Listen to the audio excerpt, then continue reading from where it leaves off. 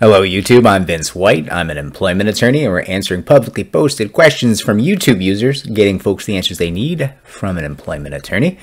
This question was posted 1 month ago by Charles Johnstone, YouTube user Charles Johnstone, and it was posted on our video from about a month ago. Makes sense. Entitled, How Long Does an EEOC Investigation Typically Last? And Charles asked, question, actually a couple of questions if you don't mind. I don't. That's why I'm here. Does this timeline apply to a case that was before the DHR, the Department of Human Rights, which is a New York City agency? So this is going to, well, New York State agency.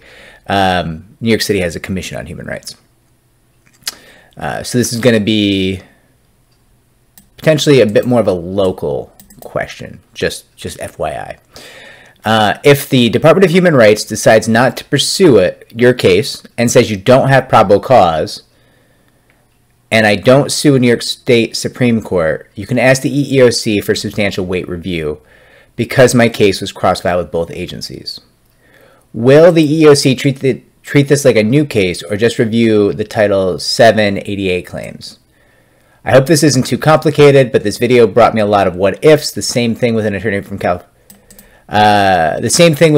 California who does good videos. Thanks for the service. You're welcome. Okay, so a couple of misconceptions in there. If you filed already with the New York State Department of Human Rights and you've already received no probable cause, that means very, very likely, 99% chance, I can never tell you absolutely, but it means that your state human rights law claims are extinguished, which sucks, right? You've now lost your New York State claims, which can be really valuable.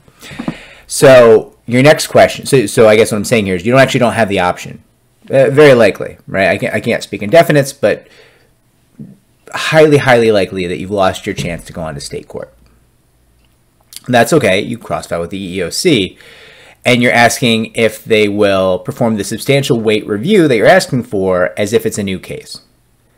Potentially. That's what you're asking for. They don't always do it. Sometimes they refuse. Sometimes they just issue what's called a right to sue letter, right? So you're asking them, hey, listen, state agency made big mistakes here.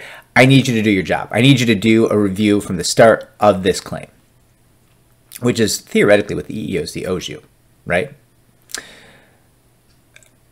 But not all EEOC offices and all EEOC employees are created equal. Many of them will just say, ooh, I don't have to work, and just stamp it and give you right to sue letter, which will let you go on to federal court. You also asked in there, will the EEOC treat like a new case or just review the Title VII ADA claims?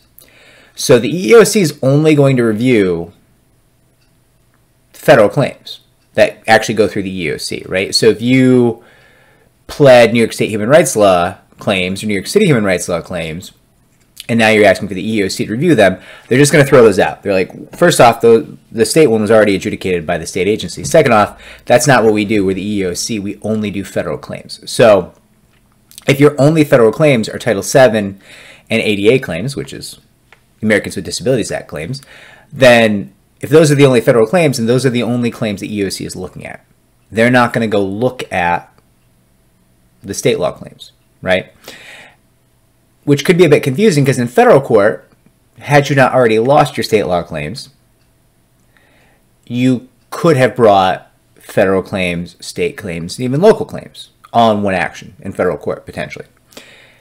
That is not going to be viable in the EEOC. They're only going to look at the federal claims. They're not as broad as the federal court system in terms of how they view these cases. So I hope this clears up some of the what-ifs. And if it doesn't, I'll check the comments in this video and I'll try to give you follow-up answers. But this is getting a little hyper-specific, and I think, I don't know if you're working with an attorney or not, but certainly it would be probably, I recommend heavily that you do so if you're going on to federal court. Things are going to get exponentially more complicated and confusing as they progress, and you're going to be much, much better off if you have representation. All right, take care.